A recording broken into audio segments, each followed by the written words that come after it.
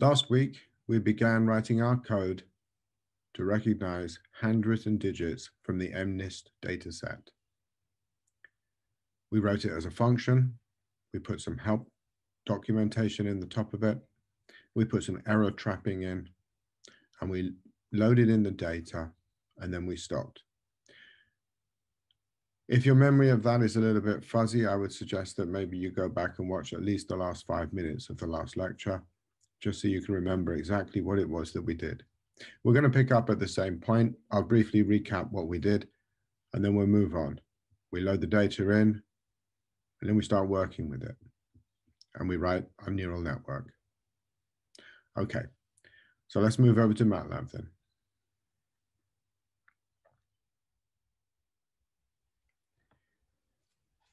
Here we are. Here's our MATLAB code, and these are the notes that we made. So this was our demonstration of digitizing a handwritten number. This was my number 2, and this was how I digitized it. We then moved through, and we talked about the MNIST data itself. The MNIST data itself is a 28 by 28 digitization. So this is just 10 digits, 10 pixels horizontally by 10 vertically. The MNIST data is 28 by 28. The data files are arranged in rows. The first element in the row is the label or the target. This is an integer between and including 0 to 9. So if there's a 7 in there, it means that these following digits, all between 0 and 255 inclusive, represent the digitization of this number 7.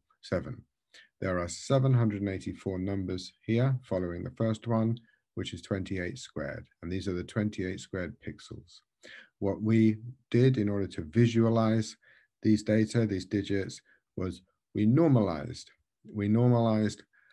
the 0 to 255 range right down to between 0 and 1. And we did that by dividing all of these numbers by 255.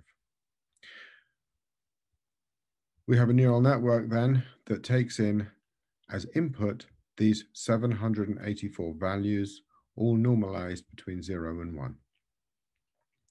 We're going to have a 3-layer network because we are essentially following what is done in the book. We're doing it in MATLAB. In the book, it's done in Python. So from the first to the second layer, from the input to the hidden layer, there are weights W2 and biases B2. And from the hidden layer to the output layer, there are weights W3 and biases B3. I've just realized, by the way, that often I'll use a double underline for matrices and a single underline for vectors, and I haven't done that here. So in order to be consistent with what I often do, this probably should be double underlines on the W's. But hopefully we know now what we mean. I haven't drawn all the connections. There's lots and lots of connections coming out of here to every single node in the hidden layer. And we've chosen that the hidden layer will have n subscript h neurons. And we'll be able to choose this in our code. The hidden layer then feeds through to the output layer, and the output layer has 10 neurons. And these neurons are supposed to fire just one at a time. So for example, if the fourth one fires, that will correspond to the input being, hopefully, a 3.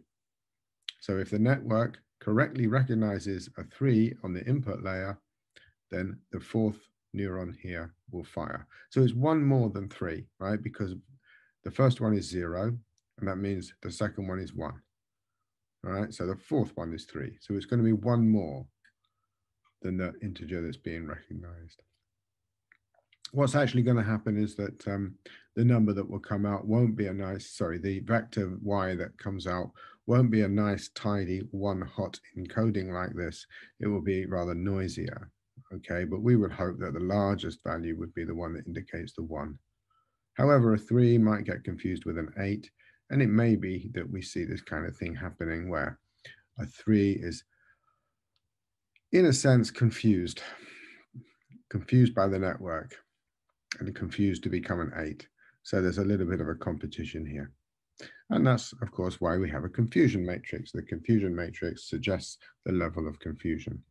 So now we have this map then, this plan of where to go based upon this simple digitization scheme. we came over here and we started to think about writing our code. We have 784 input neurons, NH neurons on the hidden layer with an activation function sigma 2, and 10 neurons on the output layer with an activation function sigma 3. We have W and B2 between the first and second layer, and W3 and B3 between the second and the third layer. X is the input vector, Y is the output vector. This is the feed-forward algorithm. We set A1 equal to the input X. N2 is W2 transpose A1 plus B2. Then we take N2 and we feed it into the layer 2 activation function to get A2. Then we take A2 and we put it here, and we repeat this step, but for the next layer. So we, instead of an N2, we now have an N3.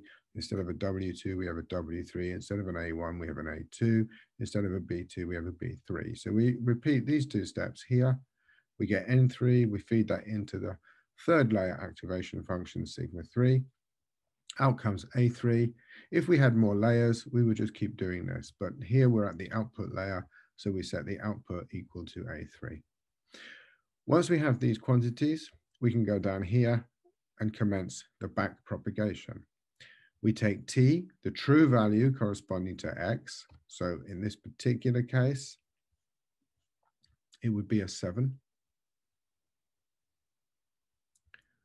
So this would be the true value. We'd encode it in this way. So we take the true value and we subtract off Y. And Y would hopefully be a good approximation to T. It may not be in the early days of training, in the early stages of training, but hopefully once the algorithm's trained, it will be. We take the error then at the third layer, E3, to be T minus Y. We use a backpropagation method, in this case, the unscaled heuristic backpropagation as described in the book. We can determine E2. This is the error that has been broadcast back from layer 3 to layer 2 by W3E3. Once we've got these two errors, we can take the derivatives of the activation functions and take these N2 and N3 vectors up here, and we can build these matrices A3 and A2, and these are diagonal matrices with these values down the diagonal. Once we have the A3 and A2 along with these errors, we can build these vectors here, S3 and S2, and these now give us everything we need in order to implement learning. And this is the gradient descent update of the weights and the biases. So we take W3, for example, this matrix, and we replace it with itself minus the learning rate alpha times A2, that's this one, times S3 transpose, that's this one. Similarly, we can update the biases by using just alpha, the learning rate, and S3. So this set of notes here gives us everything we need in order to make this code work.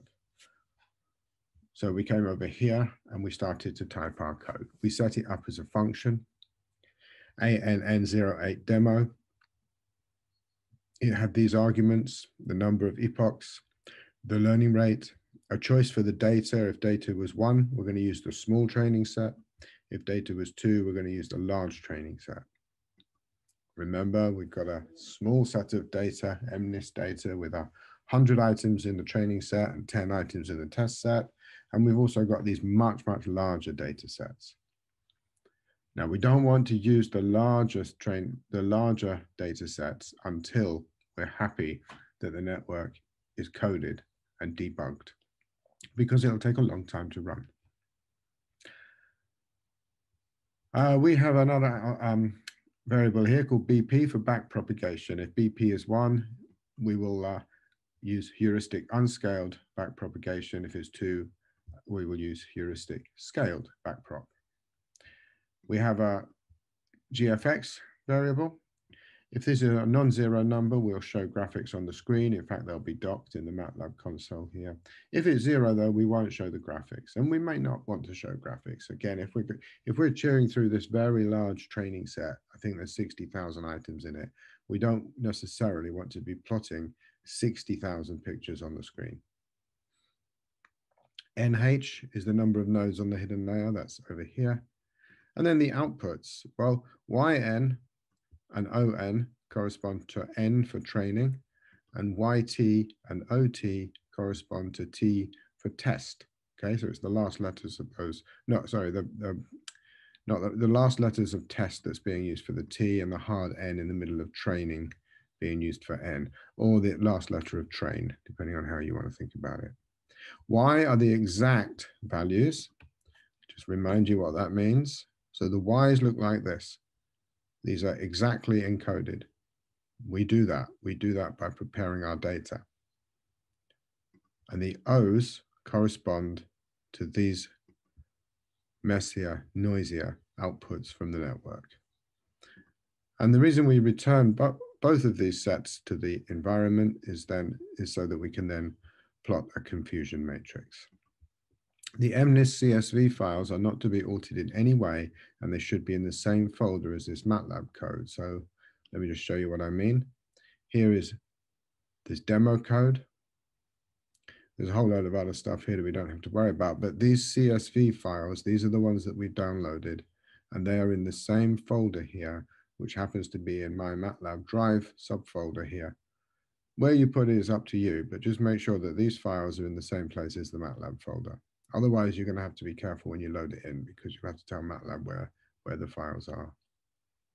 Okay, we said that this code was based on the book, and that's good practice. We set up some useful defaults, line width and marker size. I like to do this. I don't insist that you do it. It's up to you.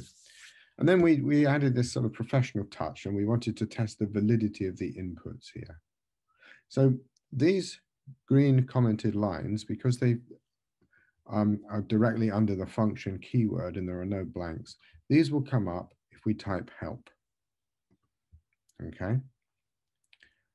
So if I type help ANN08 demo, that's the name of the file and the name of the function. They should agree. You should make sure they're the same. I'll get these lines, exactly what I typed here. This is my nice help lines. And then the first bit of code after the defaults were to test validity of the data. So we said if the number of epochs is less than or equal to 0, or the learning rate is less than or equal to 0, so this is an or, either of them need to be true for this to be activated. They can both be true, but only one of them needs to be true for this if statement to evaluate a true statement. Then we're going to throw this error up to the screen. Okay, so we're going to say they're not valid inputs. We're also going to say that if data is not 1 and data is not 2, so this time it's an and, right? Because if neither of these are true, that means that we don't have a well-defined training set to use. Similarly, if the backprop is not 1 or 2, we don't have a choice for backprop. If the graphics is not 0, we're going to clear the previous graphics windows and we're going to set up the new figures to be docked. Right? And again, I'm only doing that so that you can see it, because if it comes up in a separate window, it won't get captured in the recording here. And also, if we're going to say if the user asks for the number of hidden neurons to be less than 0 or less than or equal to 0, then that's going to be an invalid choice as well. Once we've done that, we can think about loading in the matrix. So if data is equal to 1, we're going to use a small training set. So we're just going to read this matrix with 100 training points. On the other hand, else, so if data is not 1, we're going to read the large training set. And then I kept a record here of the last line that we executed. I think it was the last line that we executed anyway in the last lecture. So I just typed this down here. And you can see that I've asked for -2 for the number of epochs. And according to this line up here, n epochs is going to be less than or equal to 0. So we should get an error. So let's go down here and do that. There we go, there. NEP, NEP and or LR are not valid. That's exactly what I asked for it to type. Okay, good. And then that was as far as we got. Actually, I just kept a record of the last line that we executed, but we can get rid of that now. At the very end here is an end, and that end statement ends the function. Good. So let's go on then. What do we need to do next? Well, by reading in this matrix, what we've done is read in all of these rows. Okay, in this particular case, there's 100 rows because there are 100 digits in the training set. So we've got 100 rows. The first element in each row gives the digit that is being represented by the remaining elements. And the remaining elements are these numbers between 0 and 255. So the first thing that we've got to do is to normalize all of the numbers from the second column onwards on every row. We want to normalize them to be between 0 and 1. And also, we probably want to store them in columns because that's what we've done before.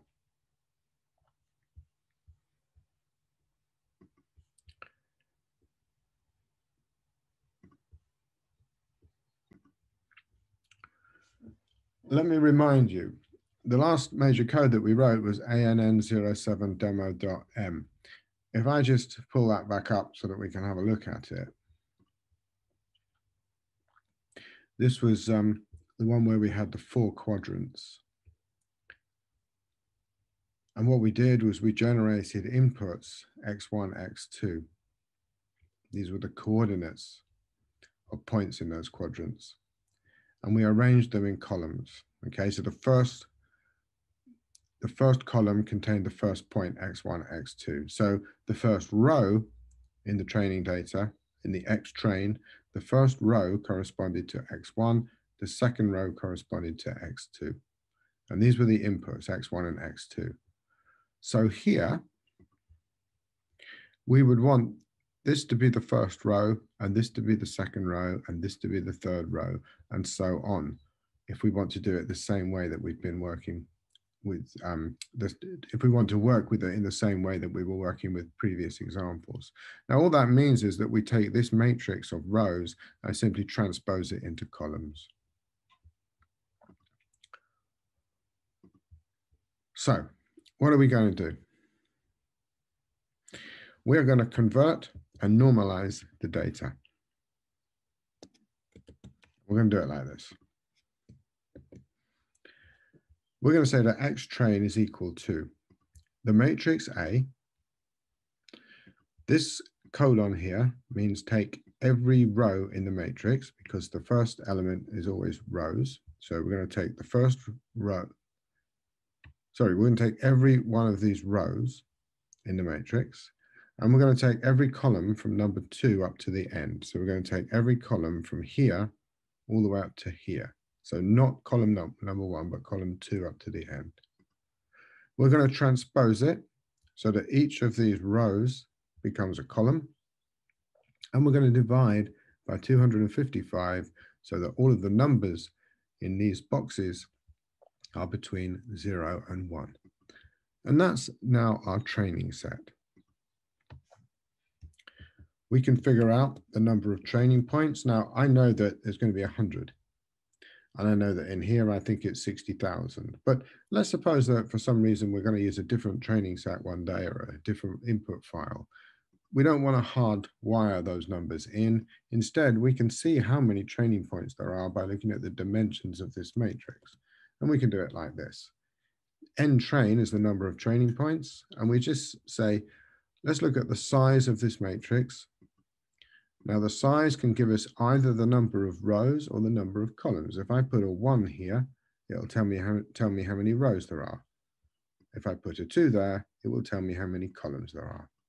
And I want to know how many columns there are because I've just turned each row into a column, and each column represents a digitized number. So the number of columns tells me how many digitized numbers I've got in the training set. Now I need to set up the outputs, the Ys, and we're going to one-hot encode them in the following way. So I want to start off with a matrix of zeros. The easiest way to do that is as follows.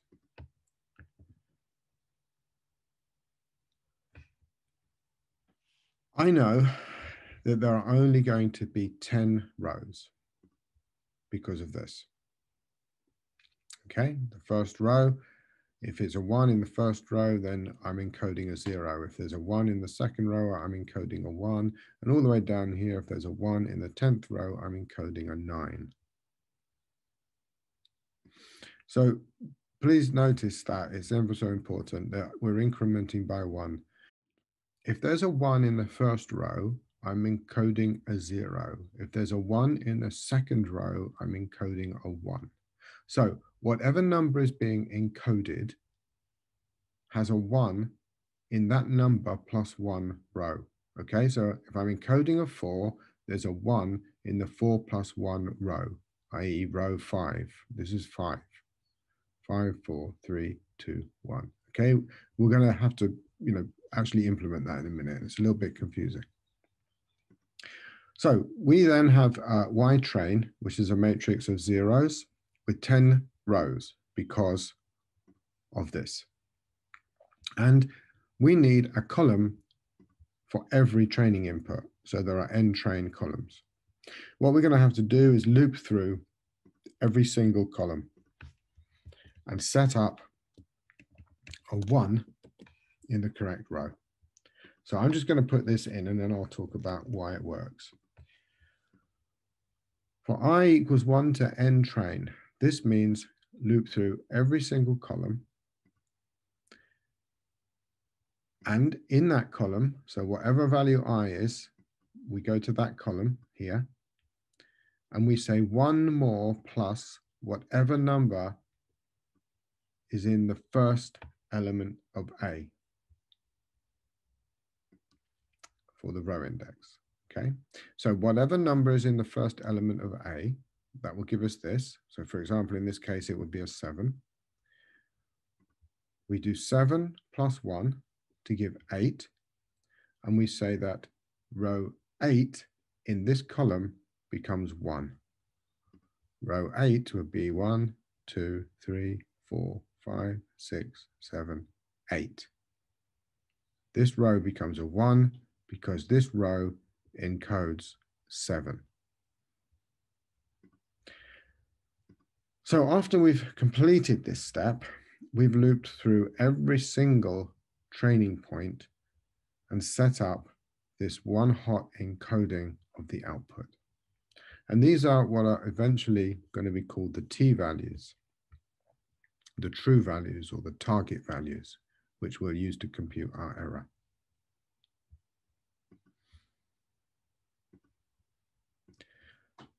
Right, the next step is to just set up a few default variables, just the simple variables. We can see that, for example, that there is a fixed number of inputs, 784, and a fixed number of outputs, 10. And we know that these numbers influence the dimensions of these matrices here. So let's put those in because they're not going to change.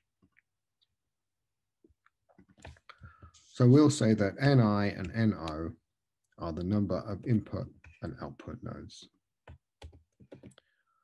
I'll just type them in like that. Okay, let's give ourselves a little bit more space here.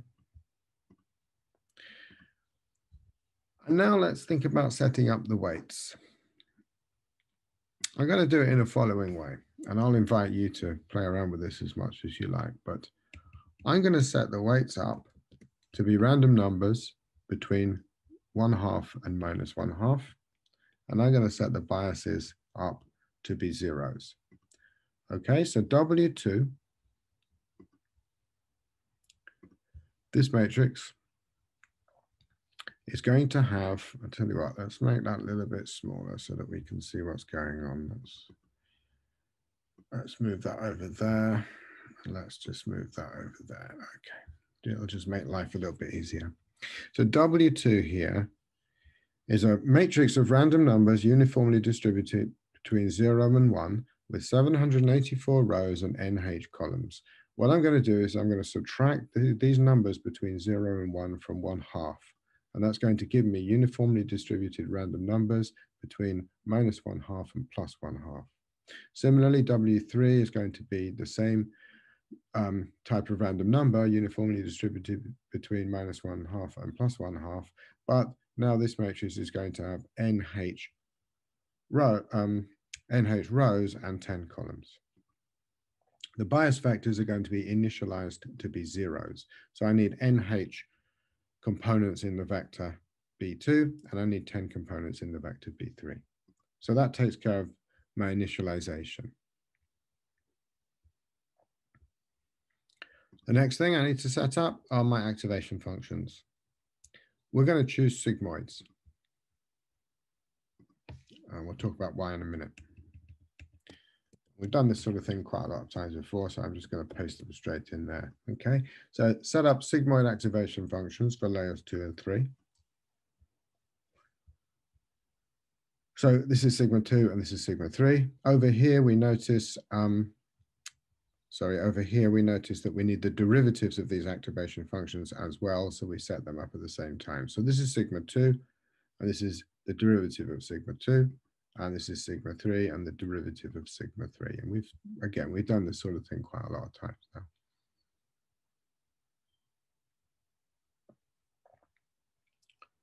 Okay. Why are we choosing these type of activation functions? Because we also know that there is a ReLU. Well, sigma 3 produces this output. And we know that these numbers here in this output y should be either 0 or 1. Okay, now we know that they're not going to be exact. They might look something like this. But nevertheless, we want them to be between 0 and 1. So the sigmoid is exactly the right thing to choose for that. The sigmoid is between 0 and 1. And in the book, there's some discussion about what we might call feature engineering, which talks about how you can add a little bit to the 0 and subtract a little bit off the 1. We're not going to do that. We're just going to leave it as it is and see how it works. But we know that the output activation function ought to be a sigmoid because, well, these numbers need to be between 0 and 1. But what about these? There's no real reason to believe that these have to be sigmoid because we don't really know what the outputs represent on this layer. So I've just chosen them to be sigmoid to see what happens. I would encourage you to play around with that. Change that choice. Change it into a ReLU. See what happens. Do you get the same results? Are they better? Are they worse? A lot of this subject is about trial and error. It's about gaining experience.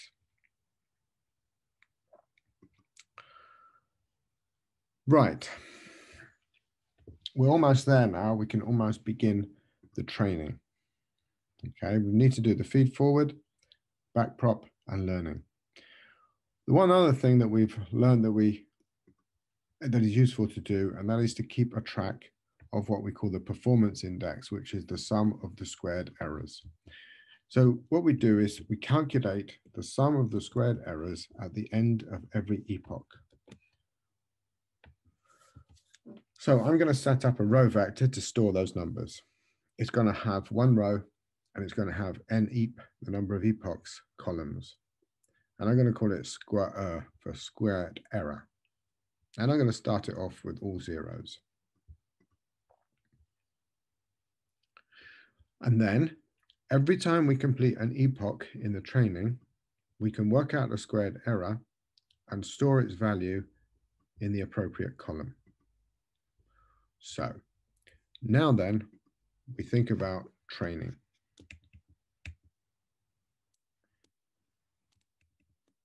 And this is how we begin.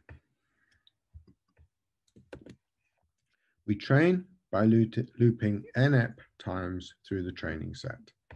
So here is a double loop. We go from 1 to n train through the training set, and we do this many times. Each one of these loops has to have an end statement.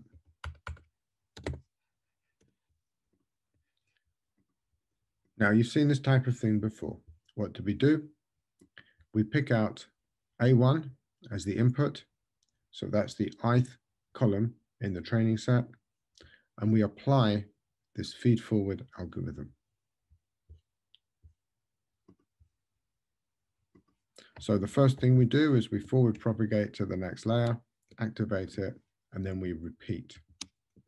So let's just put these things in here because we've deliberately spent quite a lot of time on this so that none of this is now a surprise. So once A1 has been set up, we can determine N2 here. From N2, we can determine A2. And then from A2, we can determine N3. And from N3, we can determine A3. If we had more layers, we could simply keep duplicating these lines with a shift in the index each time. But in this particular case, we're at the output now. A3 gives us the output. And we've been calling the output Y. So Y is the output. And remember what Y is. Y is a vector with 10 elements, hopefully all of which are 0 except one of the elements, which is 1. But in practice, this kind of thing happens. So Y looks like this. In this training set, the ith column corresponds to some digitized integer, and the exact encoding of that integer is stored in the Y train values that we encoded here. So now we've got this Y, we can calculate the error by taking the target value in Y train and subtracting off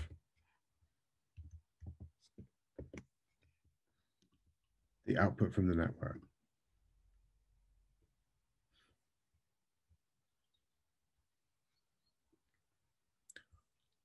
That's the first step in the backpropagation algorithm. We can broadcast the error E3 backwards to the second layer using unscaled heuristic backpropagation.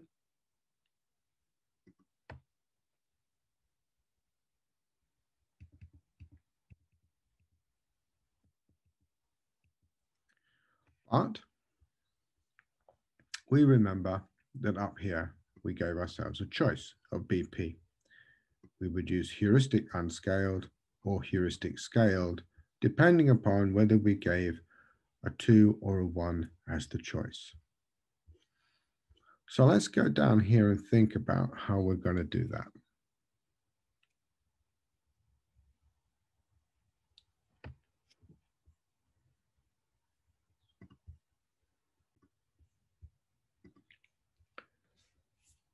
It would seem to me that the best thing to do is to set up an if statement.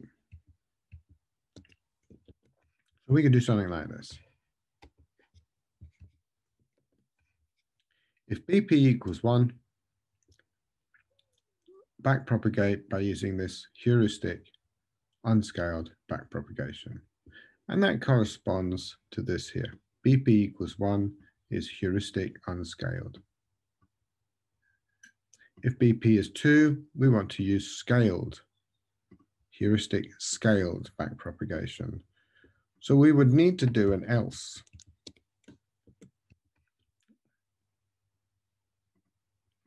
I'm actually going to do an else if. So we're going to say else if BP equals 2. We're going to implement this algorithm, which is the heuristic scaled backpropagation. And then we can put an end statement here. Now, whether you put it there or whether you tidy it up and put it there is entirely up to you. You might also like to line your code up like that. Your choice. The reason I put an else if and not an else is because one day, quite soon now, we're going to study a different type of backpropagation based upon calculus. And then we might want to have a third option in this code. If BP is 3, do something completely different. Okay, but we're not there yet. We haven't started studying that yet. Okay, so we've got some way towards this then. We've calculated the error and the back propagation, we now need to figure out the A's and the S's. Well, the A's are these diagonal matrix involving the derivatives of the activation function acting on these n's, n2 and n3 up here.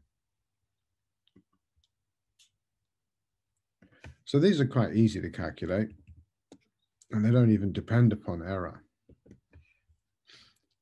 So we could actually put them here before we backpropagate. Okay, or you could put them up here before you even calculate the first error, E3. These quantities here do not depend upon error. They depend only upon the choices of the activation functions and the n values here, these vectors n2 and n3. So we now have the error at the second layer, backpropagated, A3 and A2. The next thing then is to compute these S vectors, S3 and S2, and we can see that they just depend upon A3 and E3 and A2 and E2, and we've just calculated those quantities. So we can come down here and compute the S vectors.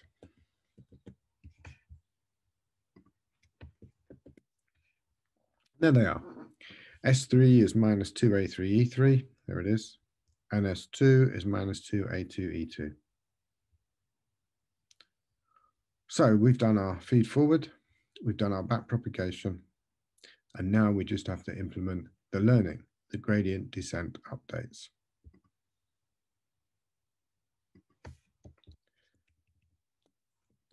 And this is where we use the learning rate. The learning rate, remember, is supplied here as the second argument.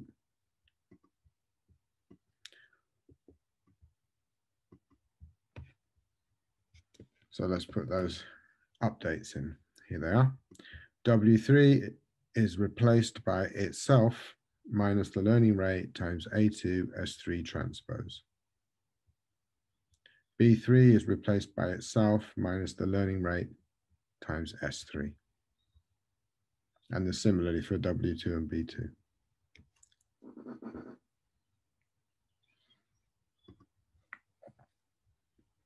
And that's it.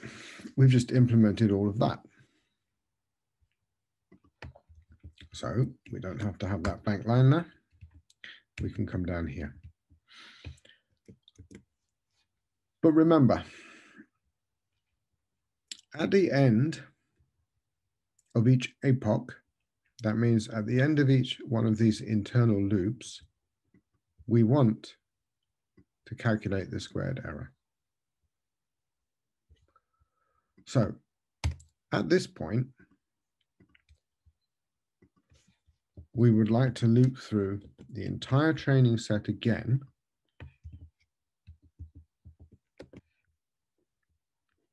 and calculate the sum of the squared errors.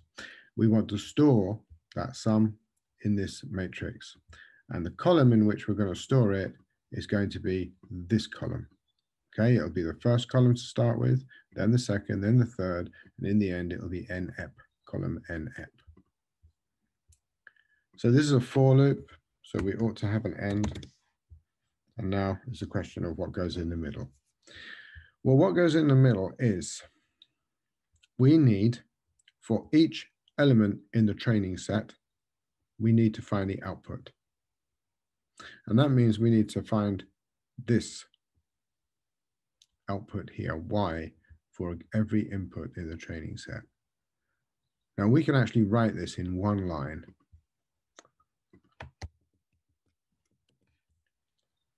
Like this.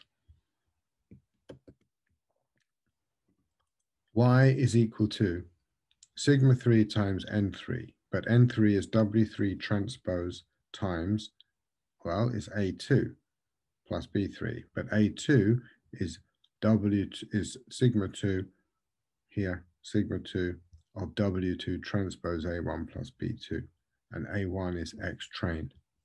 And X train, we're going to take the ith column because we're looping through every column. So this is no more than this. And you may ask yourself, why did I write it like this up here if I could have just written one line? Well, you have a think about that. Maybe press pause. Have a look at this and see if you can see why I wrote it like this here, but wrote it in one line here. Okay, so have a think about it. Press pause now. Okay, are you back with me? What did you think then? Could you see why? The reason is really simple, actually, deceptively simple. It's nothing deep at all. It's just that in this step, the back propagation, we need N3 and N2. We need these intermediate quantities. In this step, the gradient updates, we need A2 and A1. We need these. So we need this one, this one, this one, and this one. So it makes sense to write them out and calculate those quantities so they're available to us down here. Once we've done this, though, we don't need them anymore.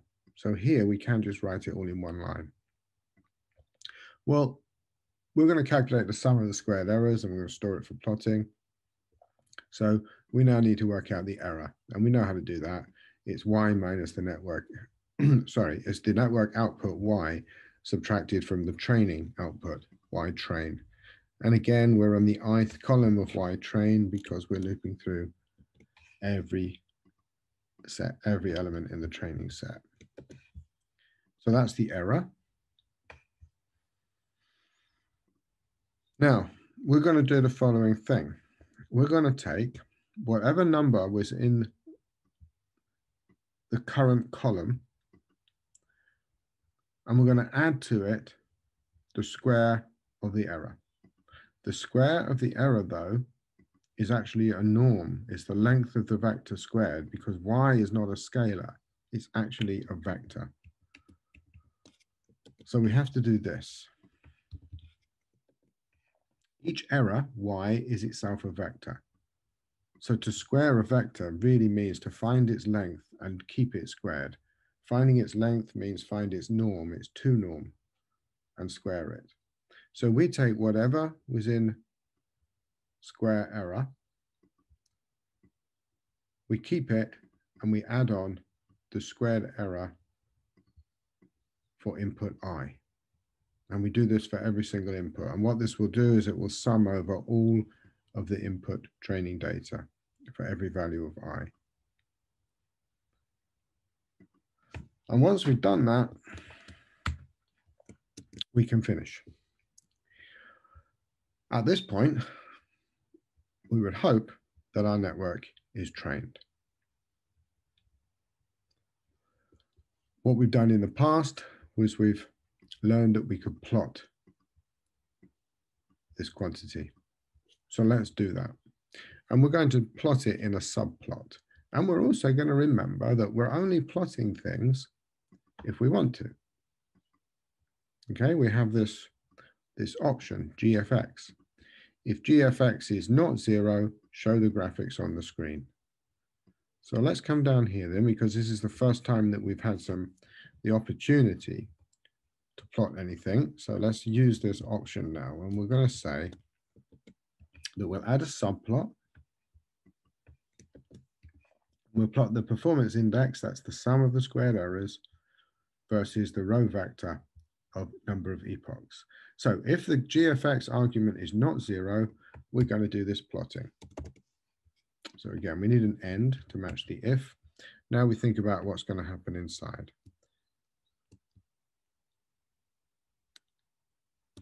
Well, the simplest thing, I think, is this. We could add a subplot. We could put some more plots in later on, but let's not do that just for the moment. Let's just make it a complete plot.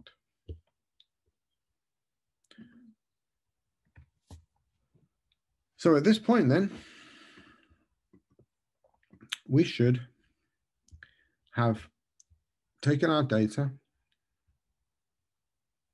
here, prepared it, encoded our training outputs initialized our network and looped through the training set NEP times and performed updates on the weights and the biases. So we should have a trained network, and we'll see what that training looks like if we plot this performance index and if we can see the sum of the squares of the error declining as a function of the number of epochs. So we'll save it and we'll run it. So let's come down here and let's run. Now remember that -2 is invalid. That's going to give us an error. So I'm just going to run it with this and see what happens. And there you have it. That is the decline in the performance index over the number of epochs. So we've only got 2 epochs, so it's not a very interesting looking graph. It's just joining up the sum of the squares for the first epoch to the sum of the squares for the second epoch. Is just joining them up with a straight line. Now, the fact that we've got this red error here is nothing that we really need to be worried about just for the moment. If we go back to the top, we see that this function is supposed to supply this output.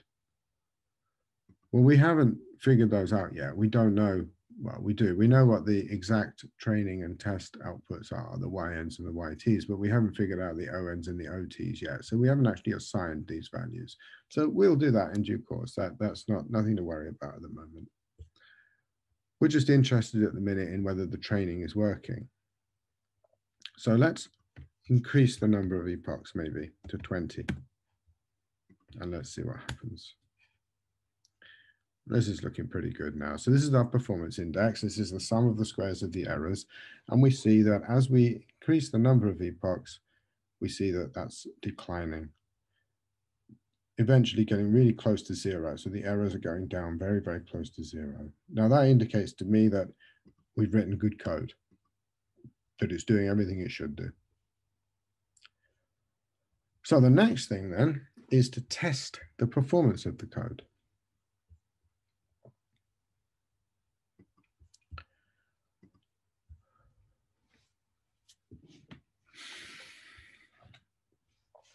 What do you think? There's a lot going on, isn't there? Now, we have written these codes together before, so we know what's involved. But even so, it's a bewildering amount of stuff to do. And I do know that if I just do it like this, it looks like it's going too fast and feels a bit like a roller coaster and you can't keep up. Press pause, stop, think about it, code along with me. Use the help pages. If you really can't figure something out, trust me that it works, make a note of it, and then you can talk to me. You can ask me in the seminars. Okay, so now we've trained our network, we need to test it. First thing we're going to do is test it on the training input because it's been trained on the training data, so it ought to test well on the training data because it's seen it before. Again, I keep using this exam analogy. It's like if you do 10 past papers and then pick one of them out to actually get your grade, you should do well on it because you've just done it. You've trained yourself using it as a past paper. So the real challenge is how well do you do on an unseen paper? The real challenge for a neural network is how well does it do on unseen data? But that doesn't mean to say it's not reasonable to test it first on the training data. So the first thing we're going to do then is we're going to look and see how well this training has worked. And we're going to look at that on the training data. Okay. That's going to have to wait though, because we've run out of time again. So we'll pick this up in the next lecture.